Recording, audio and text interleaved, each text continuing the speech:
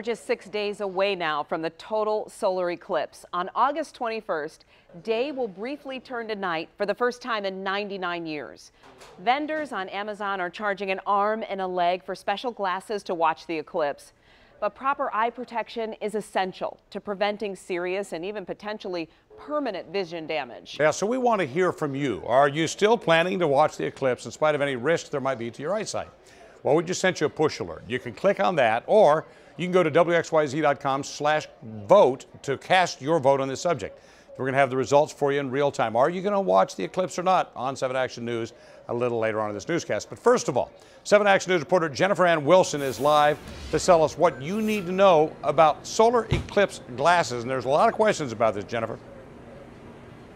Yeah, well, here's the number one question. Where do I get them? I'm at a 7-Eleven in Sterling Heights. It's the only 7-Eleven I could find in the area that had any left. And I was going to be able to tell you that there were 2 sets left in this box until Zane walked up right before my live shot. Zane, what do you got in your hand there?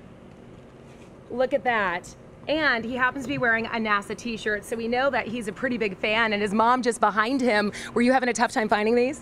I was calling around and no one had them, and then I saw you live on Facebook, and you said you were at 16 and Mount, and we just live right down the street, and I said, we're gonna go get them. So she got one of the last few pair here, but I tried and tried to figure out where else you can get them, and here's how that went.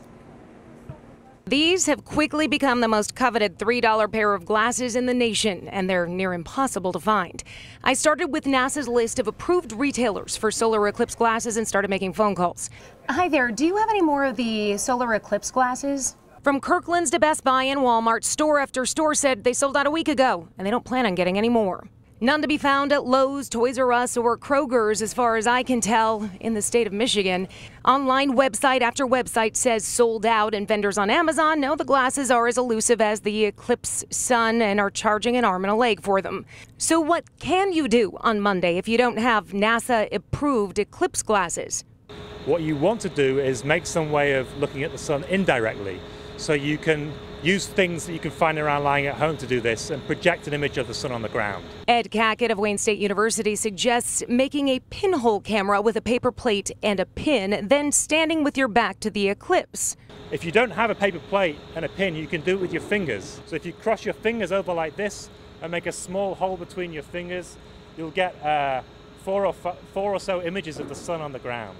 Whatever you do, he says, just don't look directly at the sun.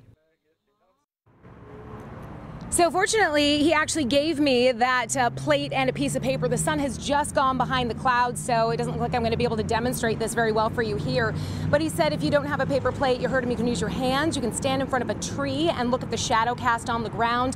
You could even use something like a colander, something you might, a strainer, something you might have at home. NASA, on their website, has a whole page all about the eclipse. They can tell you how to safely view it if you aren't able to get a hold of those glasses. Meanwhile, corporations like 7-Eleven says they are shipping out some extra glasses, but a lot of these companies, well, you're just kind of out of luck. A couple of libraries and the Michigan Science Center will be having events on Monday and be giving out glasses on a first-come, first-served Monday at those events. Reporting live in Sterling Heights, Jennifer Ann Wilson.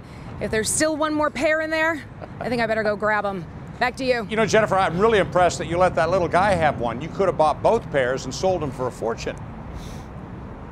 He was so sweet, and he had a shirt that said NASA. How could I say no? All right, Jennifer, thank you so very much. By the way, you can head on over to WXYZ.com right now. We have a list of everything you need to know about the eclipse. We've posted pages all over the place of where you can find NASA coverage, as well as ways to safely watch the eclipse. Now, here's something not mentioned right. I love this right here. I've posted this on my own Facebook page because I liked it so much. This is instructions right now, a video on how to make a viewer out of a cereal box. Basically, you make a hole on that side, a little hole on that side, the pinhole, and then you project the image there, put the sun behind you, and you've made yourself a perfect viewer for the eclipse coming up on Monday. So you can go to WXYZ.com, and the instructions are right there. They're really, really easy. I can even pull this off. Glenda? All right, now let's